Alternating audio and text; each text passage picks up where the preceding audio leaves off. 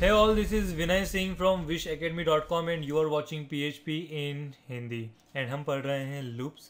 So इस video में हम देखने वाले हैं कि do while loops क्या होते हैं, उन्हें किस तरह यूज़ किया जाता है. ओके, यहाँ पर है ब्राउज़र एंड कोड. सो हमेशा जब भी आप लूप का यूज़ करते हैं अपनी प्रोग्रामिंग लैंग्वेजेस में, तो आप चाहते हैं कि पहले कंडीशन चेक हो कि कंडीशन ट्रू है या नहीं. अगर फॉल्स है, कंडीशन मैच नहीं हो रही है, तो कंडीशन मैच होने तक या कंडीशन ट्रू होने तक आपका लूप में लिखा कोड एग्जीक्यूट होते रहना चाहिए. और अगर कंडीशन मैच हो जाती है या ट्रू हो जाती है तो एग्जिट हो जाता है.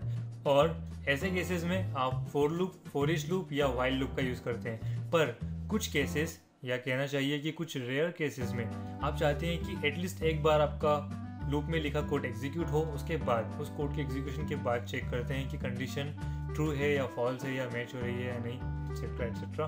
सो ऐसे रेयर केसेस में आप डू व्हाइल लूप का यूज़ करते हैं. इन शॉर्ट अगर मैं कहूँ तो डू व्हाइल लूप पहले कोड एग्जीक्यूट करता है, उसके बाद कंडीशन मैच करता है कि ट्रू है या फॉल्स. इसलिए ये एटलीस्ट एक बार एग्जीक्यूट होता ही है. जबकि व्हाइल लूप पहले कंडीशन मैच करता है, उसके बाद कोड एग्जीक्यूशन की तैयारी करता है. ठीक है, चलिए देखते हैं एग्जांपल के साथ. सो यहाँ पर मैं PHP टैग इंसर्ट कर रहा हूँ एंड $i = 0. ओके, देन यहाँ पर मैं H3 इंसर्ट कर रहा हूँ लाइक दिस एंड यहाँ पर मैं इंसर्ट करूँगा व्हाइल लूप इसके नीचे. सो PHP tag once again and while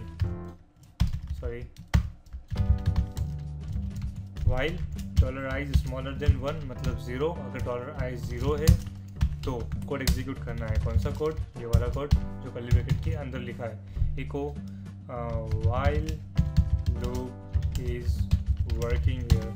ठीक है, एंड उसके बाद $i++. ठीक है, तो इस लाइन के एग्जीक्यूशन के बाद $i++ हो जाएगा, मतलब $i की वैल्यू 1 हो जाएगी. एंड जब 1 हो जाएगी तो 1 से छोटी नहीं रहेगी, इक्वल हो जाएगी. तो व्हाइल लूप हमारा एक ही बार एग्जीक्यूट होगा, राइट. एंड अगर हम इसे इंक्रीमेंट नहीं करते हैं तो ये एक इनफाइनाइट लूप बन जाएगा इस कंडीशन में एंड आपका ब्राउज़र क्रैश हो सकता है. नाउ PHP टैग के बाहर फिर से S3 एंड यहाँ पर मैं लिख रहा हूँ do while loop. Okay, and same code में यहाँ पर लिखूँगा. फिर से PHP टैग इंसर्ट कर रहा हूँ PHP and do while loop में सबसे पहले आपको लिखना होता है डू, देन कर्ली ब्रैकेट्स के अंदर वो कोड जिसे आप लूप में एग्जीक्यूट करना चाहते हैं. फॉर एग्जांपल यहाँ पर हमारे पास है एक string do while loop is working here. Okay, and उसके बाद अगेन $i++ एंड क्लोज. ठीक है, सो डू मतलब कीजिए क्या, एग्जीक्यूशन किसका, कर्ली ब्रैकेट में लिखिए कोड का. कब तक? व्हाइल, जब तक $i की वैल्यू छोटी है 1 से, smaller than 1. Okay, and then this thing.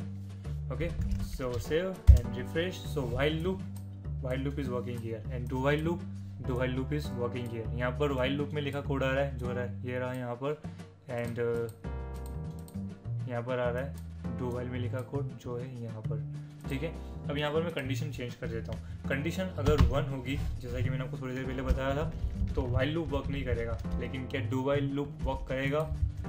जी हाँ, एटलीस्ट एक बार तो करेगा. ठीक है, do while loop is working here, जबकि यहाँ पर $i की वैल्यू छोटी नहीं है 1 से, इक्वल है 1 के. ठीक है, सो इस तरह डू व्हाइल लूप एटलीस्ट एक बार वर्क करता ही है, जबकि व्हाइल लूप पहले कंडीशन चेक करता है. ठीक है, सो काफ़ी रेयर केसेस होते हैं ऐसे, तो इसलिए कंफ्यूज होने की ज़रूरत नहीं है. Just practice like that, basic example के साथ प्रैक्टिस कीजिए and C you next video. Till then, happy coding.